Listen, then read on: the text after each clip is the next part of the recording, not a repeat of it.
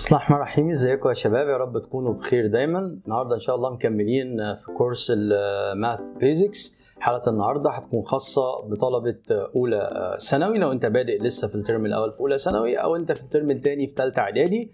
توبيك مهم جدا جدا برضو مكمل معاك لحد جامعه. هنتكلم في حلقه النهارده عن ازاي نحل زي الحلقه اللي فاتت two equations in two variables، بس هتكون واحده first degree والثانيه second degree. يلا بينا.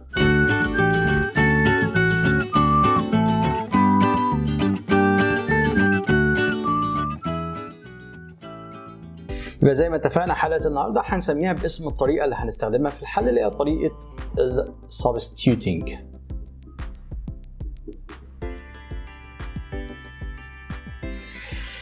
احنا المره اللي فاتت اتكلمنا ازاي نعمل solving ال two equations in two variables، بس ال two equations كانوا first degree. النهارده هنتكلم ازاي نعمل solving ل two equations in two variables، بس هتكون واحده منهم first degree والثانيه second degree. وهنا هنستخدم طريقه ثانيه في الحل اسمها substituting، والسبستيوتنج ممكن تستخدمها في طريقه الحل اللي فات في طريقه الحلقه اللي فاتت، بس انا يعني بقول لك الاسهل او اللي انا بستريح له شخصيا والاريح لك. هنقسم كده الفيديو نصين. هنبدا مثلا اول مساله، طبعا السؤال هيكون find solution set in R Cartesian R بدل بنتعامل مع two variables. هتكون مثلا هحط لك 2 equations برضو على قد ما اقدر. لو فهمتهم انت خلاص كده بس ورقه وقلم وهتحلهم تاني، يعني ما تستعملش زي ما اتعودتك كده على السماع وخلاص، لازم تحلهم من اول وجديد. اول واحده مثلا هتكون الايكويشن الاولى first degree x plus y equals 2، والايكويشن الثانيه x بار 2 plus y بار 2 equals 2. تاني مثلا مساله هتكون الايكويشن الاولى x minus y equals 1، و x بار 2 plus x multiply y equals 6. زي ما انت شايف دي first degree ودي second degree. دي first degree x والy بار 1، ودي second degree سواء كانت عشان البار 2 او سواء عشان x multiply y دهيت غير x plus y. x plus y first degree، انما x multiply y هتكون second degree. طيب هحل ازاي؟ هنا بقى مفيش اوميتنج خالص، هنتعامل بطريقه جديده خالص اسمها السبستيوتنج. طبعا مشكله الدرس ده واحد هيقول لي انا مش فاهم ليه؟ الدرس ده للاسف عد بقى معايا معتمد على كام حلقه من التاسيس، لو انت مش ظابطهم مش تفهم اي حاجه، ما تحاولش وهتتلخبط. نمبر 1 لازم تكون ظابط الادنج والسبتراكتنج، لها حلقه خاصه بيها. رقم 2 لازم تكون حضرتك ظابط المالتبلاينج بالذات بتاع الباينوميالز اللي هو البراكتس، 2 براكتس مالتبلاي بعض، او ازاي نجيب الاكسبانشن بتاع البراكت البار 2. رقم 3 لازم تكون ظابط الفاكتورايزيشن بتاع التراينوميال، او ازاي تحل ايكويشن فيها فاريبل واحد لازم تكون ظابطها. تمام، فلازم تكون ظابط الحاجات دي كلها، طبعا بالاضافه لحل الايكويشن اللي فيها فاريبل واحد. لازم تكون ظابط الحلقات دي كلها الاول بالترتيب كده عشان تقدر تستوعب. طبعا لو انت مكمل من الكورس من البدايه خلاص، يعني انت لو داخل على الحلقه ديت يبقى لازم تتابع الحلقات اللي انا حددتها كده بالترتيب، وهحاول احط لك اللينكات بتاعتها معانا هنا في الحلقه علشان تقدر ما يحصلكش اي مشكله وانت بتحل المساله. تعال نبدا كده. فكره السبستيوت، اول حاجه هنيجي من الايكويشن اللي هي الفيرست ديجري هنديها نمبر 1، والثانيه نمبر 2 اللي هي السكند ديجري. هاجي من الايكويشن بتاعت الفيرست ديجري هحاول افصل، اخلي الاكس لوحدها في الليفت هاند سايد او الواي لوحدها زي ما انت عايز. فانا لو خليت الاكس لوحدها، طب ازاي يا مستر افصل؟ ان انا هنقل الواي هناك بعكس الساين، فهتكون 2 ماينس واي، وهسمي دي كده ايكويشن 3. يبقى دي اول ستيب هعملها، هحاول افصل، اجيب الفاريبل الاكس لوحده او الواي لوحده في الليفت هاند سايد، والباقي هنقله في الرايت هاند سايد. طب لو اصلا الايكويشن جايه بالشكل ده خلاص يبقى هتستغني عن الخطوه دي. بعد كده هتمسك الايكويشن اللي طلعت الجديده انت جبتها فروم 1، يبقى هتعمل بيها substituting in equation 2 by substituting in equation 2. طيب يعني هنعمل ايه؟ يعني هتبدل كل اكس تقابلك ب 2 ماينس واي في براكت عشان ده اكسبريشن، يبقى مكان الاكس هنا في equation 2 هحط 2 ماينس واي اول سكوير لانها اكس سكوير، واكمل بلس واي سكوير ايكوالز 2. من اول هنا بقى نبدا نتعامل مع الحاجات اللي اتمرنا فيها الحلقات اللي فاتت. هبدا اجيب الاكسبانشن بتاع البراكت ده، وما تنساش الله يكرمك الميدل تيرم بتاعه هيكون ال 2 باور 2 هتكون ب 4، والميدل تيرم الفيرست ملتبلاي سكند 2 ملتبلاي نيجاتيف واي بنيجاتيف 2 واي ملتبلاي 2 بنيجاتيف 4 واي، والسكند تيرم اللي هو النيجاتيف واي لما اعمل له باور 2 هيكون بوزيتيف مش نيجاتيف واي باور 2، وبعد كده تكمل الباقي زي ما هو ايكوالز 2. طب بعدين هعمل ايه؟ اللي ظهر قدامك دي ايكويشن اوف سكند ديجري فيها فاريبل واحد بقى خلاص بس سكند ديجري، كان لها حلقه برضو خاصه بتحل بالفاكتورايزيشن ايا كان نوعه. هجمع اللايك تيرمز وارتب بقى واظبطها على الشكل بتاع التراينوميال، هتكون واي سكوير بلس واي سكوير ب 2 واي سكوير. بعد كده الماينس 4 واي تيجي وراها.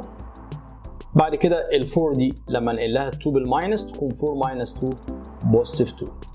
لو في سمبليفاي اقدر اعمله، ممكن اعمل ديفايدد 2 زي ما انت شايف، هتكون y سكوير ماينس 2y بلس 1 ايكوال 0. بعد كده بقى من اول هنا هتبدا حضرتك تعمل الفاكتورايزيشن اللي هو التراينوميال، وطبعا متمرنين عليه قبل كده. انا هقوله سريعا بقى y تايمز y 2 numbers البرودكت 1 والسم 2، او باستخدام الكالكوليتور، كان ليه حلقه برضه في كورس الكالكوليتور تريكس. هنا كنا بنحط نيجاتيف وهنا نيجاتيف ملتبلاي بوزيتيف نيجاتيف، وابدا اقسم الصفحه. يبقى من هنا الواي ايكوالز 1 ومن هنا برضو الواي ايكوالز 1، يبقى هي الواي لها فاليو واحده ايه بس. طيب انا خلاص بقى جبت الواي ايكوالز 1، طب عايز اجيب الاكس. اجيب الاكس ازاي؟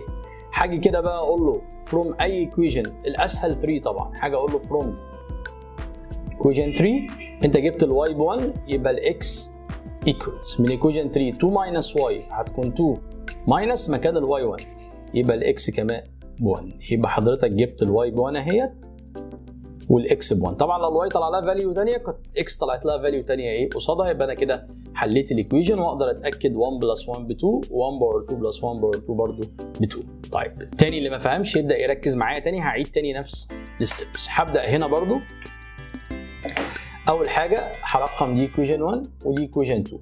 قلنا فروم 1 من الايكويشن الاولى دي هفصل الاكس لوحدها او الواي لوحدها زي ما انت عايز. حل النيجاتيف واي هناك بالبوزيتيف هتكون 1 بلس 1. دي كده ايكويشن 3. طيب حضرتك جبت 3 دي منين؟ من 1، يبقى هتعمل بيها سبستيوتنج ان 2. يبقى حاجه اقول له كده ان ايكويشن 2 هبدا اشيل اي اكس تقابلني واحط مكانها 1 بلس واي، فهتكون مكان الاكس دي 1 بلس واي في براكت اول سكوير، بعد كده بلس مكان الاكس دي 1 بلس واي، وبعد كده ملتبلاي الواي اللي جنبها دي ايكوال 6. واحد يقول لي طب ما انا كان ممكن اجيب الواي لوحدها احسن واعمل بيها سبستيوت مره واحده بدل ما عملت مكان الاكس مرتين. صح برضه مفيش مشكله، كل الطرق صح، في الاخر هتوصل لنفس الريزلت. هبدا بقى احسب الكلام ده، طبعا كل ده كلام قديم. هعمل سكويرنج لل1 هتكون 1، الميدل تيرم ال1 ملتبلاي الواي ملتبلاي 2 هيكون بوزيتيف 2 واي، الواي لما نعمل لها سكويرنج هتكون بلس واي سكوير. طب هنا هبدا اعمل ديستريبيوت للواي، واي ملتبلاي ال1 يبقى بوزيتيف واي، واي ملتبلاي الواي تبقى بوزيتيف واي سكوير. طب وبالنسبه لل6 هبدا انقلها ماينس لان الكوادراتيك ايكويشن زي ما احنا متعودين الرايت هاند سايد بتاعها بيكون 0. هبدا بقى ارتب كده واجمع كده وهشك الايكويشن كده، دي واي سكوير بلس واي سكوير دول كده 2 واي سكوير. بعد كده بوزيتيف 2 واي بلس واي يبقى بوزيتيف 3 واي. بعد كده 1 ماينس 6 هتكون نيجاتيف 5 ايكوالز 0. بعد كده هبدا اعمل فاكتورايزيشن. كل ده بقى شغل قديم، لو انت ظابط الفيديوهات القديمه استحاله حاجه هتقف معاك. يبقى 2 واي ملتبلاي واي، ال5 مفيش غير 5 ملتبلاي 1 او 1 ملتبلاي 5. ده الجريتر هيبقى ده بوزيتيف، وبوزيتيف ملتبلاي نيجاتيف بنيجاتيف، واتاكد ان ميدل تيرم مظبوط، دول 5 واي ودول نيجاتيف 2 واي مظبوط، يبقى بوزيتيف 3 واي. من هنا بقى يبقى انا عرفت ان الواي ايكوالز 1 والواي من هنا نيجاتيف 5 اوفر 2. طيب فاضل الاكس، هروح بقى اجيب الاكس. احنا عرفنا حاجه بقى، قلنا منين اسهل حاجه ايكويشن 3. حاجه اقول له كده فروم ايكويشن 3 وابدا برضو وانا مقسم صفحتي كده. احنا عندنا واي ب 1 وعندنا واي بنيجاتيف 5 اوفر 2. هبدا في الايكويشن الثالثه دي اهي، مكان الواي هحط نيجاتيف 5 اوفر 2 يبقى الاكس ايكوالز 1 ماينس 5 اوفر 2، تطلع الاكس نيجاتيف 3 اوفر 2. ادي الاكس اهي وادي الواي بتاعتها اهي. طيب تعالى هنا بقى الواي ايكوالز 1، عايز اجيب الاكس بتاعتها، هاجي في ايكويشن 3 احط مكان الواي 1 يبقى الاكس ايكوالز 1 بلس واي تبقى 1 بلس 1 يبقى الاكس ايكوالز 2، وادي الواي بتاعتها. وبكده يبقى خلصنا الايكويشن. وتحاول ورقه وقلم وتحاول تعيدهم تاني. انا عارف ان المساله دي طويله ورخمه، بس لو انت ظابط كل حاجه قديمه هتظبط معاك. ملهاش طريقه تاكد منها بالكالكوليتر، تاكد يدوي بالسبستيوشن ان 1 و2 يبقى 2 ماينس 1 ب1، وتجرب هنا هيطلع برده معاك ب6. كده نكون خلصنا موضوع الحلقه بتاعت النهارده. ما تنسوناش دايما بالشير واللايك والسبسكرايب عشان انت تستفيد وزمايلك يقدروا يستفيدوا. اشوفكم بخير ان شاء الله الحلقه اللي جايه. السلام عليكم.